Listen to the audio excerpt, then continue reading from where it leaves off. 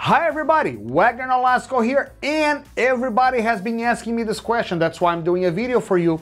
Wagner, where are you investing your own personal money in July 2022? Watch this video and I'll tell you where I'm putting my money, where my mouth is. Here we go.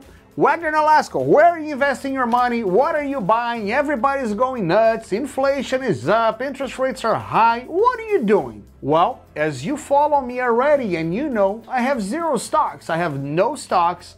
I have no bonds. All my money is either in cash, right, which we call powder, which I have it in the bank and some liquid applications that I can cash out, or I have it in real estate. Wagner, are you continue to buy real estate with the market the way it is? And my answer is yes. The market is hot. The market is great.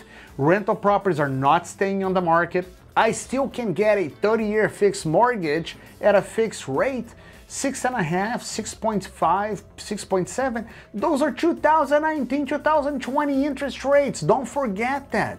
Well, it's not 2.8% like we probably have in some homes that we actually refied last year, but it's still amazing. I have positive cash flow in all my houses that I'm buying. I have a 30-year fixed mortgage on all the houses that I'm buying. Because I buy new houses and new townhomes, I have lower insurance rates, so amazing savings for me as well. So just to tell you what I'm doing, I am putting my money where my mouth is. I'm buying real estate, I'm renting real estate, I'm continuing to invest in one of the strongest asset class in the market, and I'm actually leveraging my money against inflation.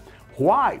When I get a 30-year fixed mortgage on today's money, and I'm gonna pay that money back in the length of the 30 years, well, that's free money because the money is going to be depreciated towards the end of the payment. I'm getting loans on today's money to be paid in 30 years. Now, Wagner, what happens if the interest rates come down?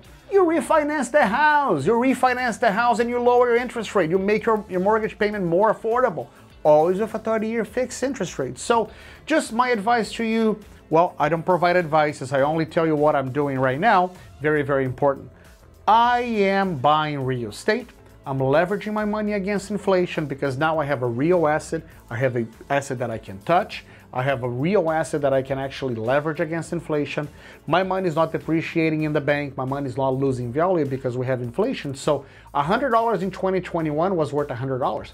$100 in July 2022 is worth $91.50 because of the 8.5% inflation we have in this country. Pay attention to that. Your buying power is coming down. Your money is worth less, but your assets, your real estate is going up and you're getting positive cash flow.